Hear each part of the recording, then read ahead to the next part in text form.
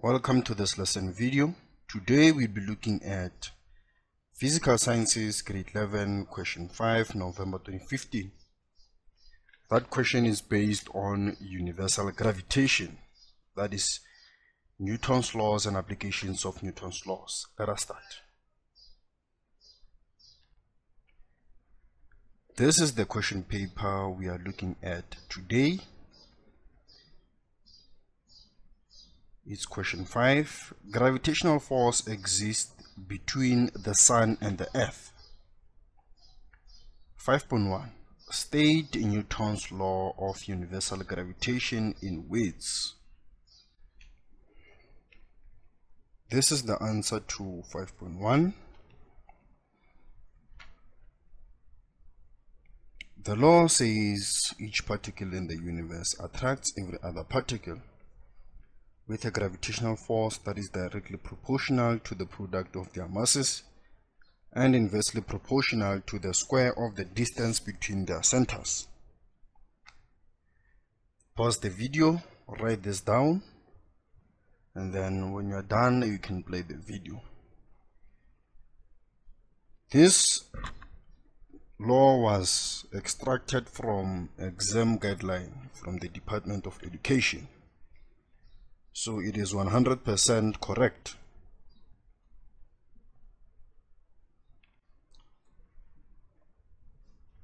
The second question, 5.2. This is a question whereby it requires us to calculate. The mass of the Sun is 330,000 times greater than that of the Earth. Now it is very important. So the Sun is 330,000 times greater than the Earth, that is the mass of the Sun. The distance between their centers of the centers of the Sun and the Earth is, we have another value which is the distance between them. Then the question is saying calculate the gravitational force that the Sun exerts on the Earth. Now what is important is to know the proper equations to use and the proper values to use. Before we answer this question, let us go through a crash course on this chapter. What is important is to know that the mass of the Earth is always given. When you look at your formula sheet, the table of constants, you will see that the mass of the Earth is 5.98 times 10 to the power 24 kg. And then you are also given the radius, but in this question we are only interested on the mass of the Earth. What is important again is to know the equation.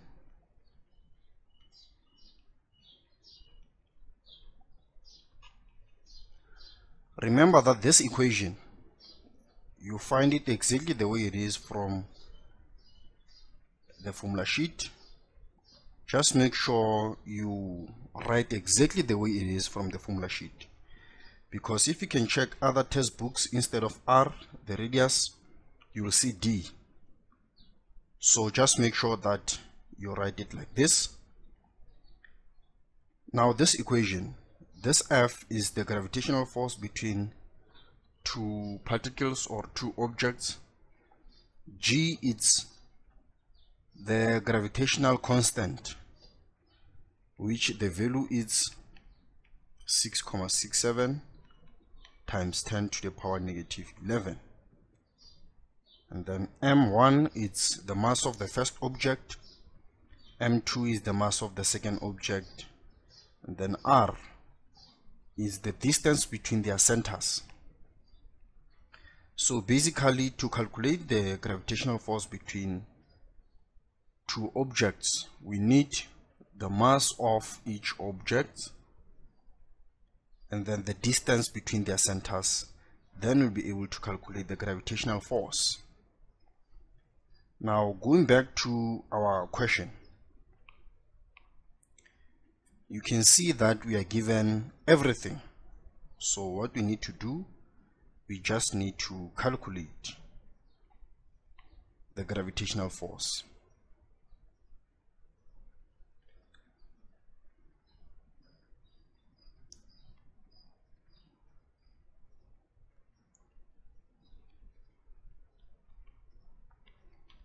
(5.2). Now let us look at the data which we are given. So the mass of the Earth, we know that it's 5,98 times 10 to the power 24 kg. We can also say this is M1.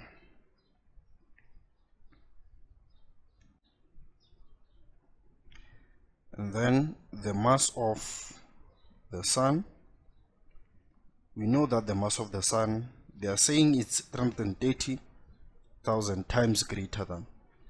So it will be the mass of the Earth multiplied by 330,000. It will be in kg. We can also say this is M2. We can quickly calculate the mass of the Sun, or we can simply direct substitute into the equation. And then we are given that the value of r, which is the radius, it's equals to 1,38. The radius between the two, the radius from the centers of the two objects. So we can go ahead and substitute.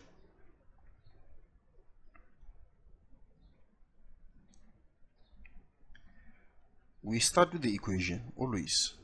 G, it's M1, M2 divided by R squared.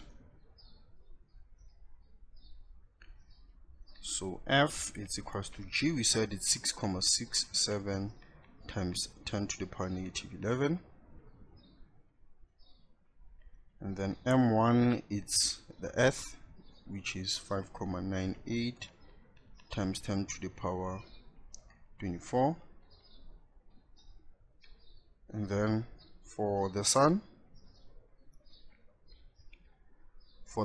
we can write it like this: 380,000 multiplied by 5,98 times 10 to the power 24.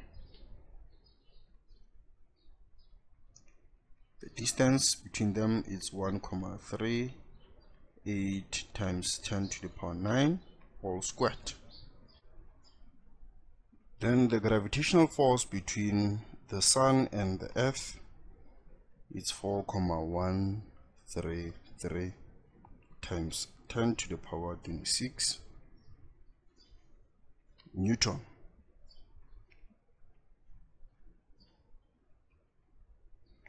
We are done with the first question.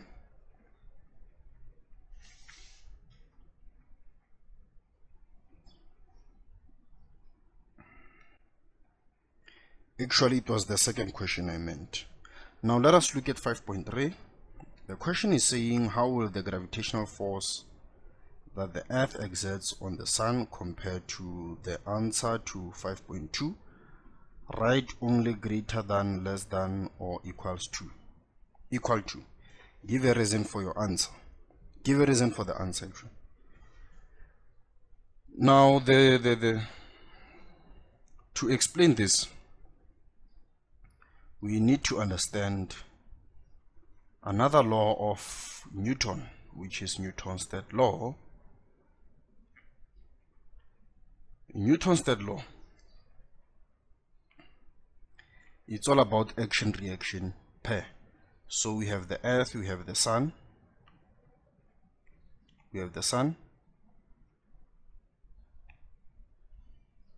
If the Earth exerts a force of 4,133 times 10 to the power 26 Newton to the Sun, irrespective of the mass and the distance between them, the Sun will also exert the very same magnitude but oppositely directed force. to the earth. So the answer will be equal 2. Then the reason is action-reaction pair. For each and every action, there's a reaction in opposite direction. Now that's it for this question paper and also for this lesson video. This is Wabula SJ. Thank you very much.